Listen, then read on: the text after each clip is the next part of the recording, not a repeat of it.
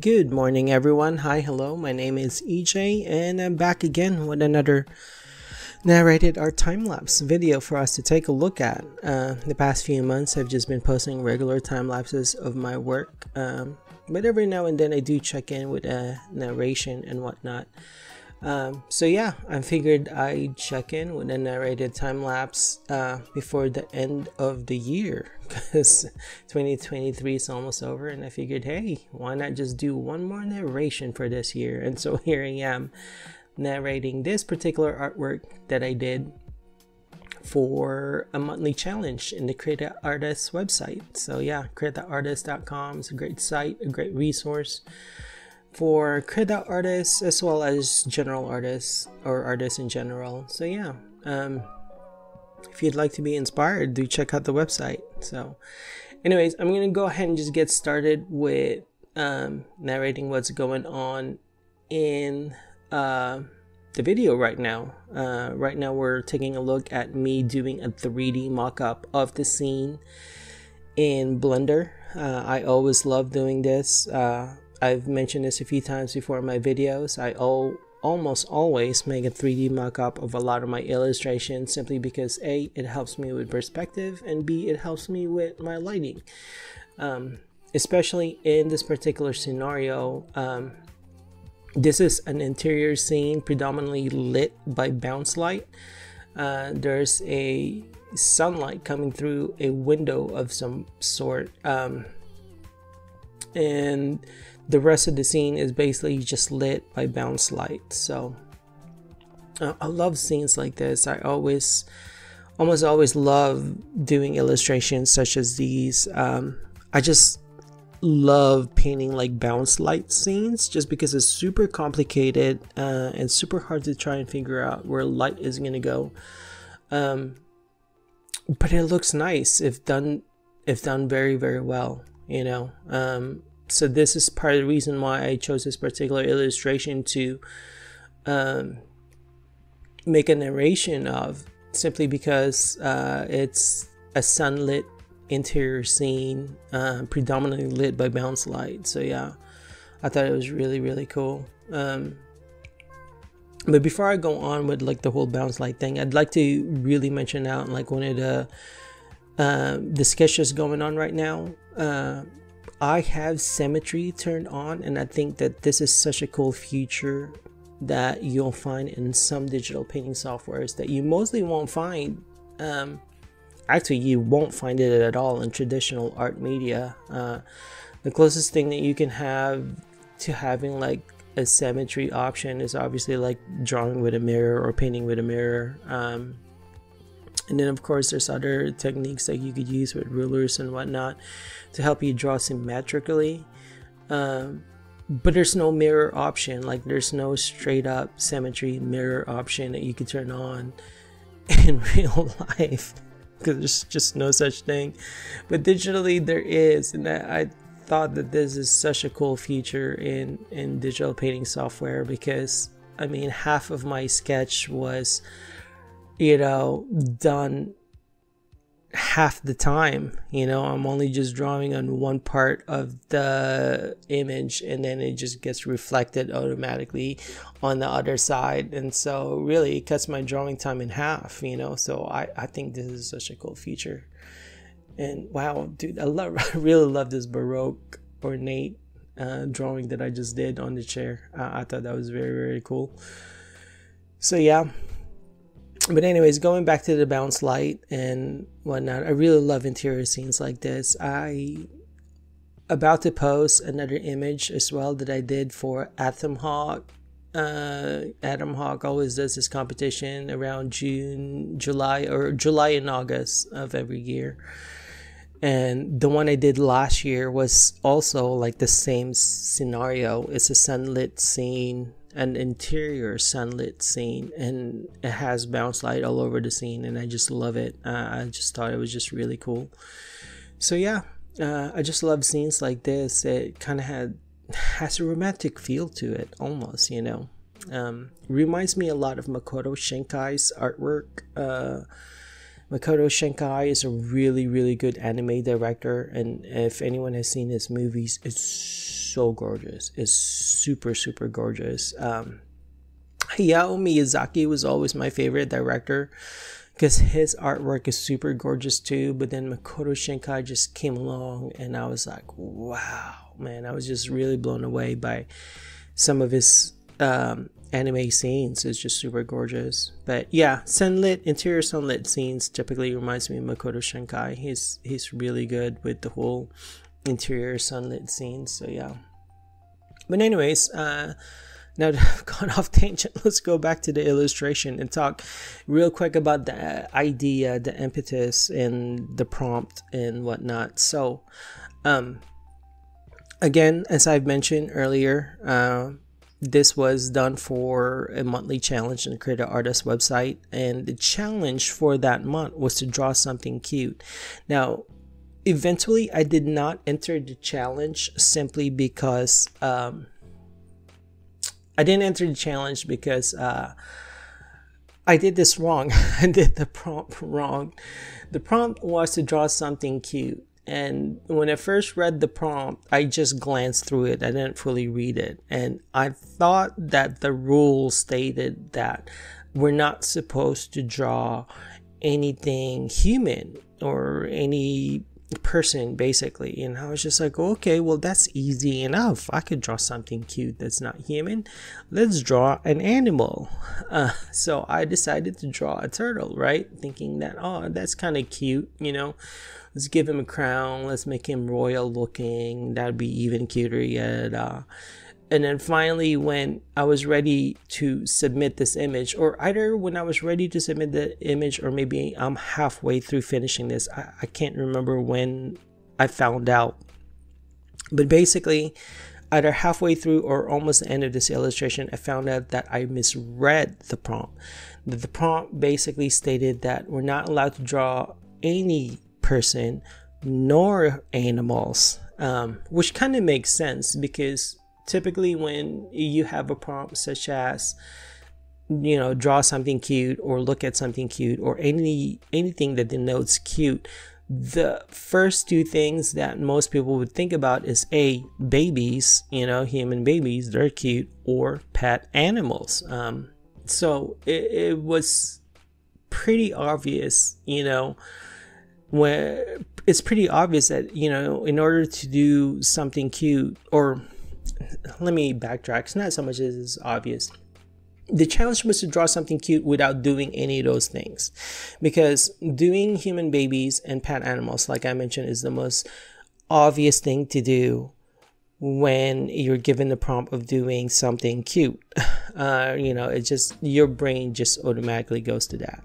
So that really was the challenge, was to draw something cute without having to settle for the two obvious things. That's what made it more challenging, obviously.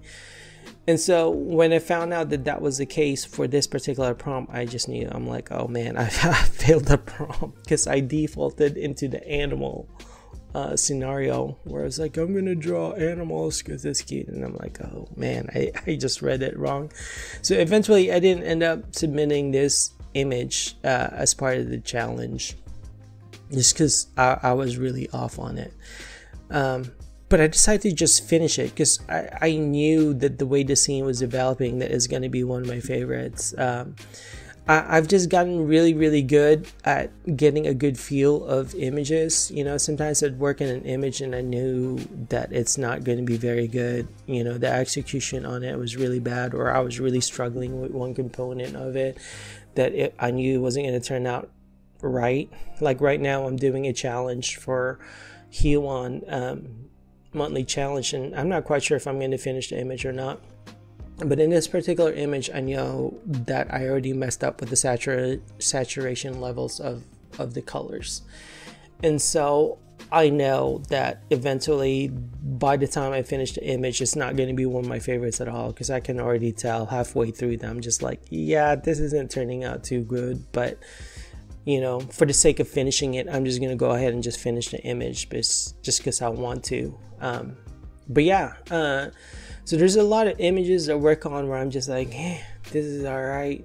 It's not working out good. But then there's those images where I work on it and I'm just super excited about how it turns out, or just really super excited about finding out how it turns out. And this is one of those images. I could just tell when I was working on this that I'm just gonna love it. It's gonna be one of my favorite images, and lo and behold, when I finish, it is one of my favorite images. I just thought that the scene was really cool. It has a lot of technical aspects to it that I thought was super cool to execute. One of the most technical aspects is like the wood panels, for example. When I first originally pictured this in my head, I didn't plan on doing those wood panels at all, but or I didn't plan for it to be that way anyways. But then when I used a textured image from textures.com, I was inspired by it, and I ended up changing my design to what it is now, which was so cool to paint. Like this part right here, when me detailing this wood panels, it was just so much fun. I don't know why I find that just very relaxing, but yeah, I really had a lot of fun detailing those wood panels. So yeah, that was very technical. The chair, the throne that the royal turtle is sitting on, as well, that is super challenging / super cool. I love all the symmetry on it, as I've mentioned. I love Baroque design. I've always been in love with Rococo design, so drawing that was super cool. The other features about this illustration that I thought was super cool was marble. I didn't expect to do a marble stand, I guess is what you would call that. I know there's a specific term for the steps, or for the platform that a throne sits on. It's like DAIS or something. I'm not really sure what the specific term is. Dice? Is that the right architecture term? I'm not sure, but I know there's a term for those steps that the throne is sitting on. Anyways, I didn't expect for that to be a marble. I didn't really know what I had in my mind, but halfway through drawing or through the illustration, I was just like, hey, let's make this marble. So I ended up using a marble texture from textures.com again, and then obviously when I smudged it, it got, all the details got lost. But I love it so much that I know I could bring back the details again with the generic brushes that is part of the Krita brushes. It's like one of the standard textured brushes that you could find on Krita. So I knew that I was going to be able to recreate that marble look just using the brushes from Krita. So I love that feature. Semi-accidental, wasn't really planning on the marble, as well as the wood panels in the back, but I thought that was pretty cool how I executed that. The other feature that I absolutely love in this illustration that I didn't really think about until I was halfway through was the reflection that I did on the marble, which this was like one of the last steps that I did towards the end of the illustration. I basically repainted / copied and pasted the illustration onto the marble, and then kind of just lowered the transparency so you could see that the whole scene is being reflected back on the floor. So I thought that was super cool. I love the execution of the gold. I don't know what's the word for it. Like the banner has some gold in it, as well as the clothing on the floor. I'm not sure what that term for the clothing that you lay out on the floor is, but the edges of it has this gold, like what I'm working on right now.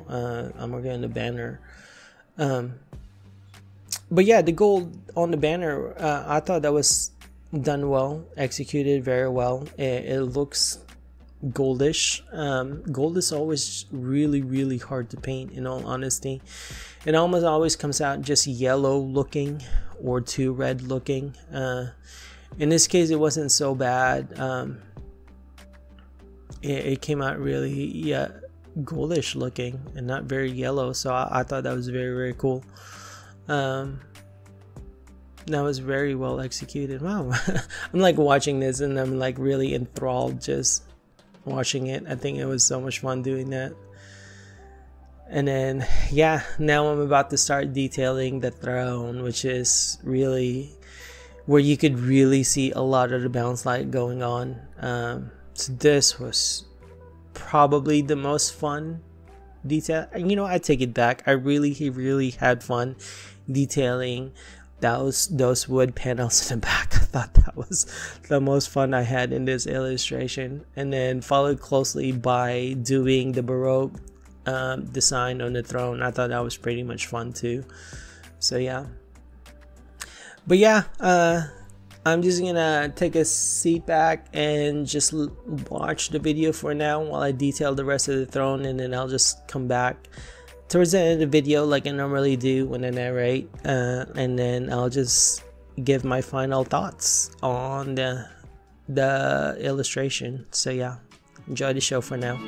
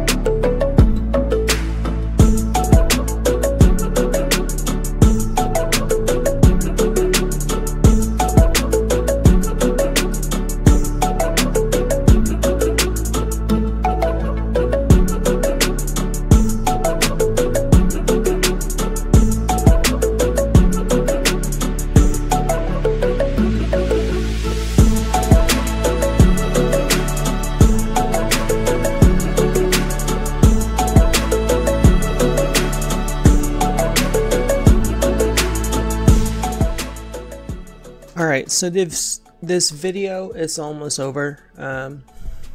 I'm basically just wrapping up the detailing on the throne, and then eventually I'm gonna start doing the reflection. That's gonna be like the very last thing that I do in this illustration. So yeah. As part of my process with doing this narration time lapses, I always try to do a wrap up towards the end of the video, just to kind of give my thoughts on the illustration and whatnot, and basically just repeat some of the things that I mentioned. So for this illustration, again, as I mentioned, I really love interior scenes that's lit predominantly by bounce light. I just love the look on it. And again, this whole scene was all pretty much lit by bounce light. All the part on the left side is all lit by bounce light. So I thought that was nicely executed. I've been getting a lot of practice on that anyway, so you know, I kind of know what to do in that regards. I absolutely love the green turtle. I thought that he is such a good contrast to the image. The image is predominantly brown and reds and some yellows, and then a lot of pink actually. So I thought that was really cool. And oh wow, yeah, I'm looking at me detailing that crown, and I kind of like how I did that crown. I thought that was really cool. But yeah, the green turtle is absolutely a nice contrast to the rest of the scene. He is obviously very obvious because he's green and everything else is warm. So that cool color touch to image is really cool. I think he's absolutely cute. He's got a smile going on, so I thought that's pretty neat. I don't really draw turtles that much, so I thought that my execution in this particular turtle was really cool. So yeah. Again, I love the reflections, and I just love the details, the Baroque and the wood panels. I mean, as I mentioned before, those were just so cool to paint. So yeah. And then the gold I thought was very well executed. It's always fun to practice how to paint gold. I don't paint gold enough. Again, it's one of the trickiest things to paint generally, because gold is just like a cross between orange, yellow, and red. And so like executing it properly, you know, is really difficult, because either you'll end up with something that looks like either just yellow, or either it looks just red, or it looks just orange. It doesn't really look gold. So it is super tricky to do, and so making it look really gold is always like such a cool little thing to happen. So yeah. And then here I am doing the reflection, so I'm copying and pasting the scene onto a layer, and then I'm gonna put that in, or I'm gonna turn down the opacity on those things, and then yeah, it's gonna end up looking like it's reflected. It's a very subtle effect. Like most people wouldn't even pick up on it until I mention it. So yeah. But yeah, this is almost the end of the scene. I'm really happy how it turned out. So anyways, Merry Christmas, Happy Holidays to you guys. Before this video ends, I really just wanted to mention that Merry Christmas and Happy Holidays, Happy New Year. And so yeah, you guys have a great end of the year. I'll see you guys next year. Good night.